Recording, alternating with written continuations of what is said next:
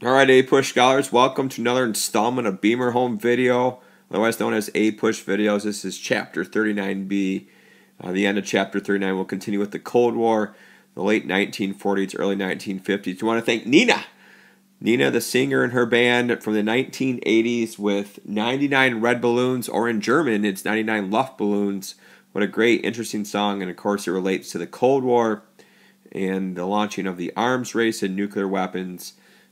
Well, we got a lot to talk about in this video. A lot of major events post-World War II, late 1940s, early 1950s. Out of all of these years, I think the year that was worst for the United States, pick it out. Which one? Which one's the worst year? It's not even on here. 1949. Oh, there it is. 1949 is probably the worst year of this early Cold War in terms of bad things happening. A lot to talk about today, dealing with foreign policy and the Cold War and the Cold War at home with the suspected communists.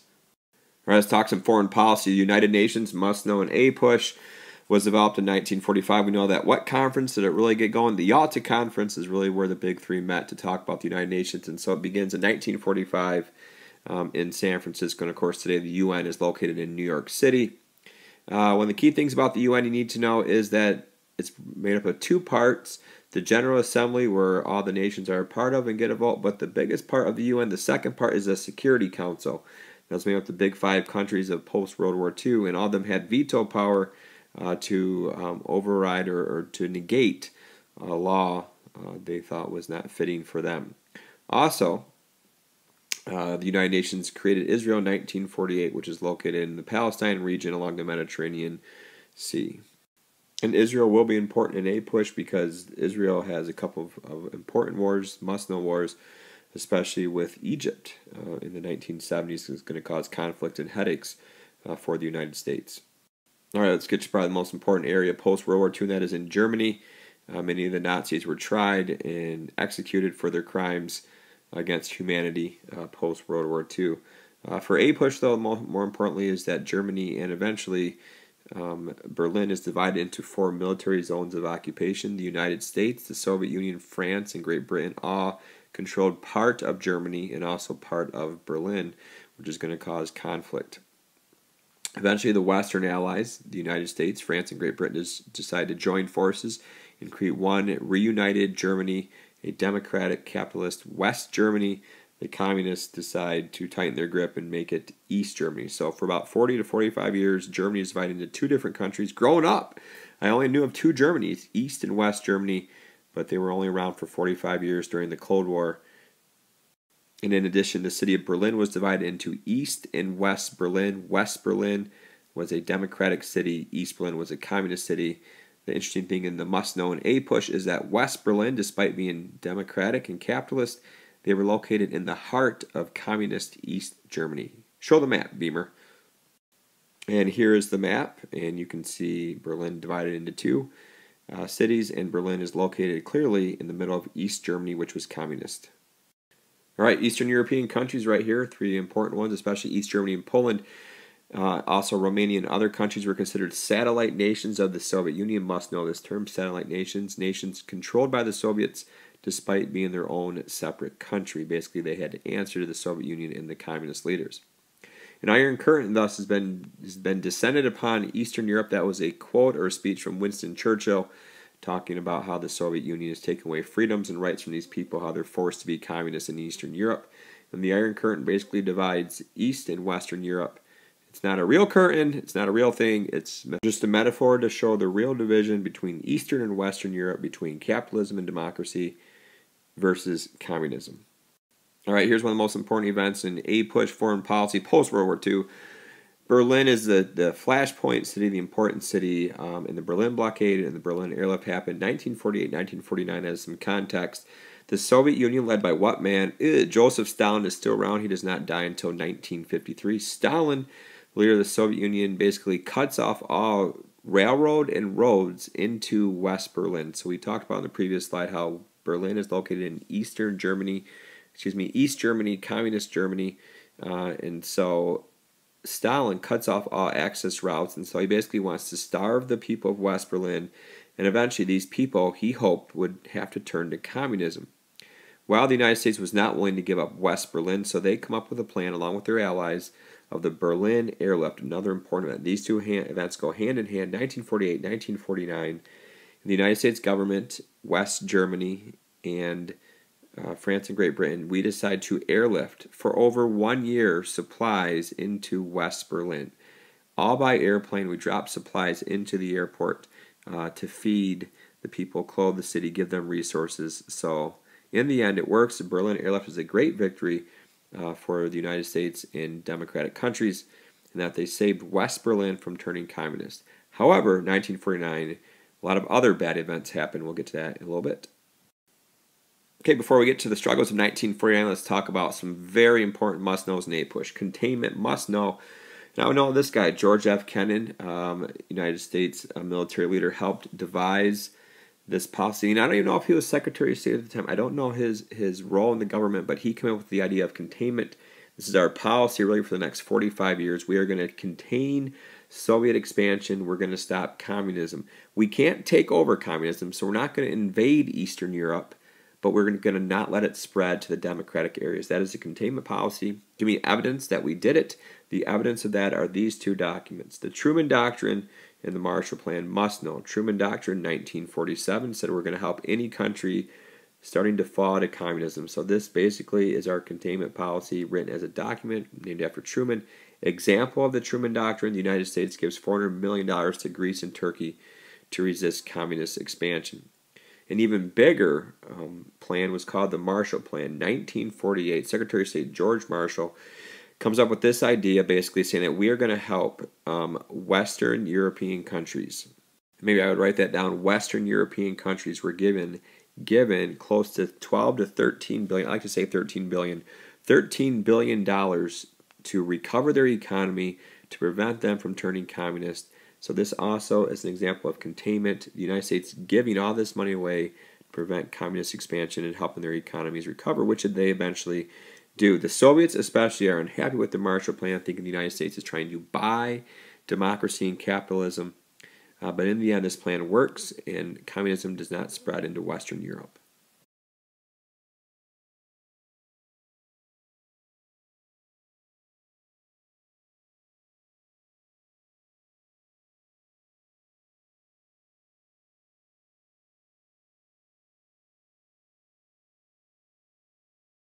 How did that happen? Well, I just love that song so much I had to get more of it. So 99 Red Balloons, foreign policy. Here we go. All right, so now we got some important foreign policy government agencies being created in the 1940s and 50s. I would highlight the National Security Act.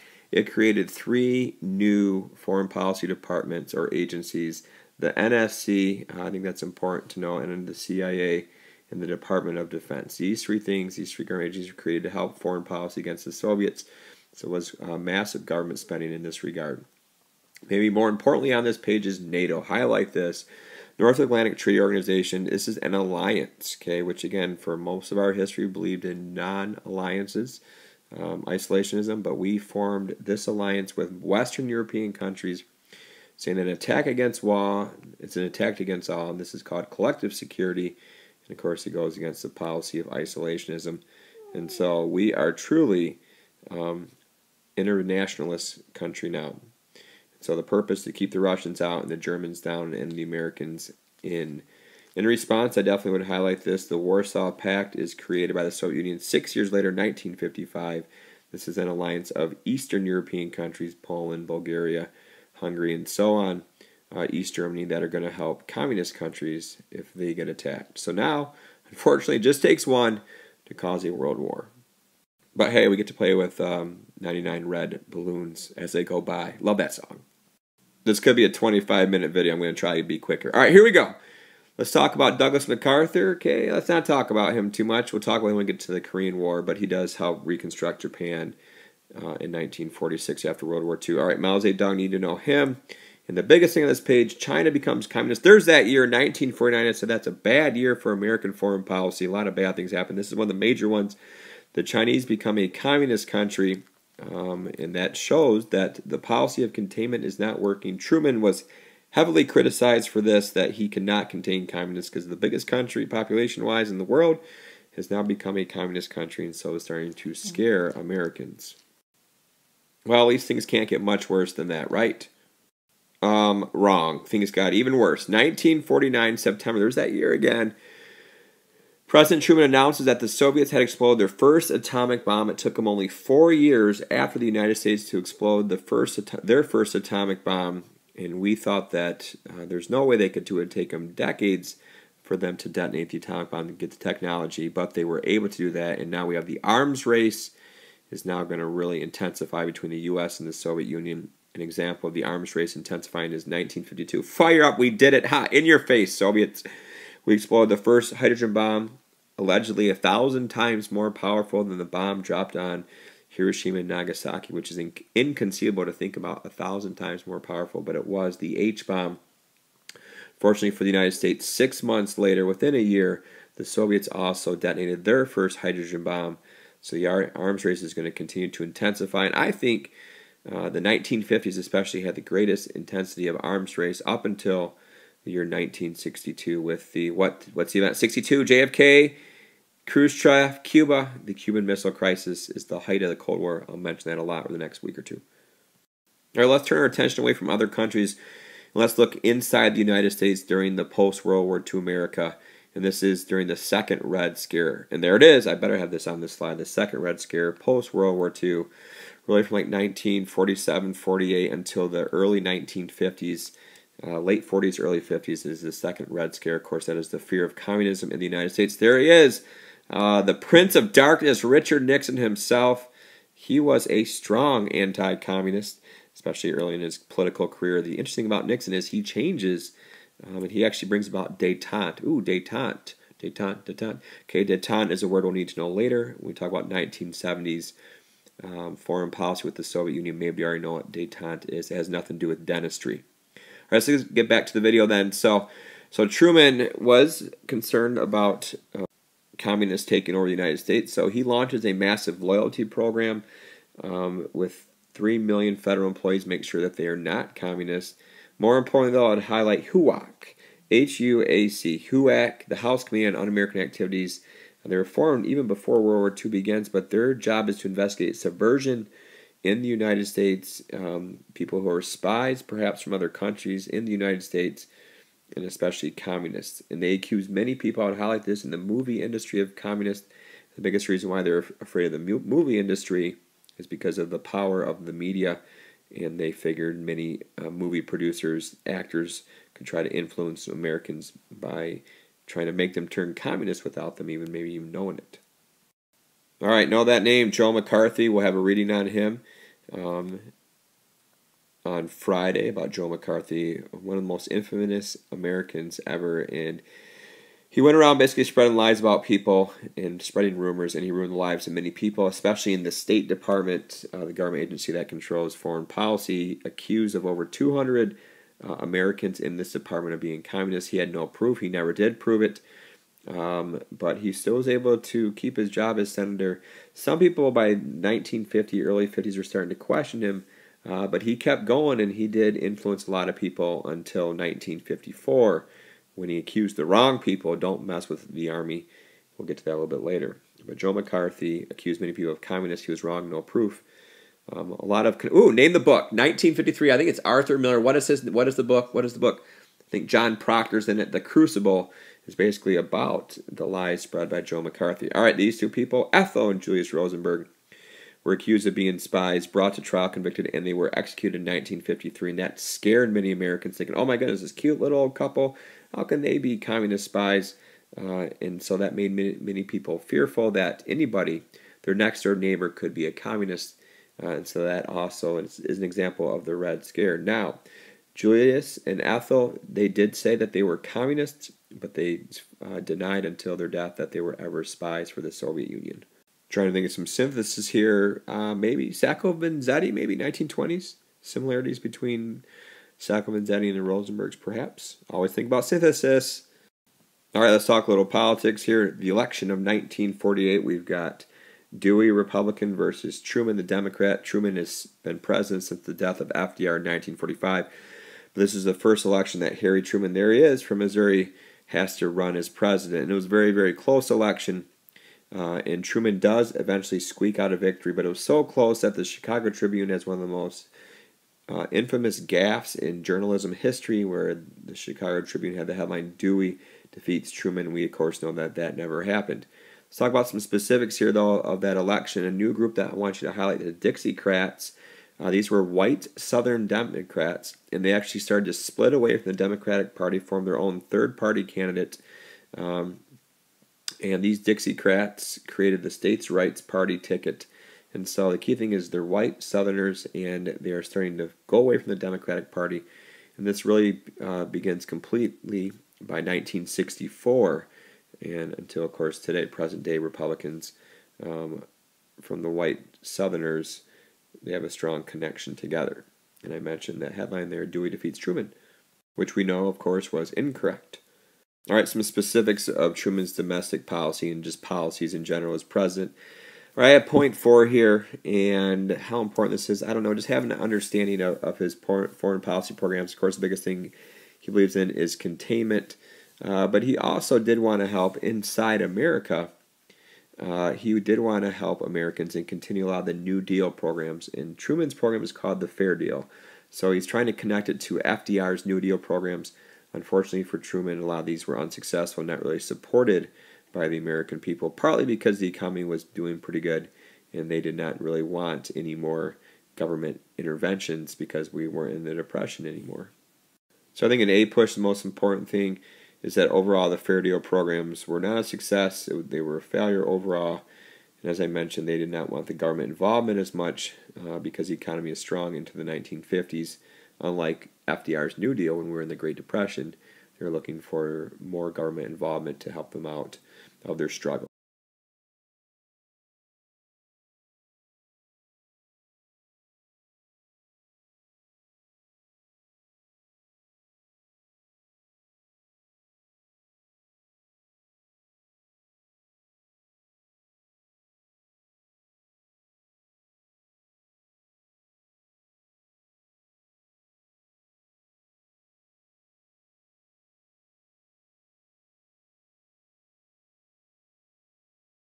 The first major war of the Cold War, and it is not the United States versus the Soviet Union, it is the United States in Korea, and it's called the Korean War, also called the Forgotten War, kind of because it's right between World War II, worst war in the history of mankind, and the Vietnam War, the only war the United States really ever lost. Let's talk about the Korean War. It begins in 1950. I would know the year. Truman was president during this time, and it begins with the North Koreans, who are communists. They invaded South Korea, who was a non-communist country. And so because of our containment policy, we need to help out the South Koreans. And so Truman greatly increases military spending as he wanted from this document, NSC 68, National Security Council Document 68. I would highlight this document. Basically, it was given to Truman in 1950, that's the year, and it encouraged containment, which we already knew about. But it suggested the rapid buildup of weapons essential for survival. So this greatly increases military spending even more. And of course, the H-bomb was detonated 2 years later in 1952 on a deserted island, not on people, but it was detonated. And so this really increases the arms race, saying we're going to have a great military spending on weapons, especially hydrogen and nuclear weapons. Now, let's get back to the Korean War, though. Because the Soviet Union was not there at the time when this came up for debate, Truman helped issue a UN agreement to send troops to fight against the aggressors of North Korea. So the United Nations, it's not the United States. Yes, we were the vast majority of soldiers, but the United Nations sends troops to fight against North Korea to protect South Korea from the communists. He also orders General Douglas MacArthur to Korea, and he's going to lead our forces in Korea against the North Koreans. All right, I'll try to be quick through the military issues of the Korean War.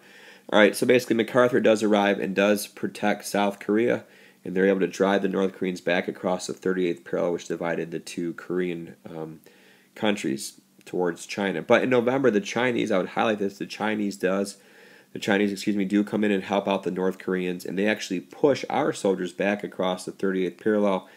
And this is where it's going to be for the next 3 years. From 1950 to the end of the war in 1953, it is a fight between the United States and the North Koreans, but mostly against Chinese forces for 3 years. The war ends in a stalemate. and really there is no true winner. It's a tie, the Korean War. MacArthur does want to blockade China, wants to bomb them, wants to go into China, invade China, bomb Manchuria. Truman will not allow him to do that. He did not want to escalate the war, so there was conflict. Truman was all about limited war, only fighting on the Korean Peninsula. MacArthur, who wanted victory, and that's kind of his personality, wanted total war. He actually might have been more in favor of dropping nuclear weapons on the Chinese, perhaps, as well. Was a lot more aggressive. In the end, Truman got his wish on limited war. MacArthur, being MacArthur, criticizes Truman's decision as being weak, actually criticizes the president, and then Truman had to remove MacArthur's forces. MacArthur comes back to the United States as a hero. Ticker tape parade in New York City, the great American willing to stand up against the communists. So MacArthur does come back to America, but as he's in America, the war drags on for another couple years until 1953 when Eisenhower decides to end the Korean War, or conflict as it was known.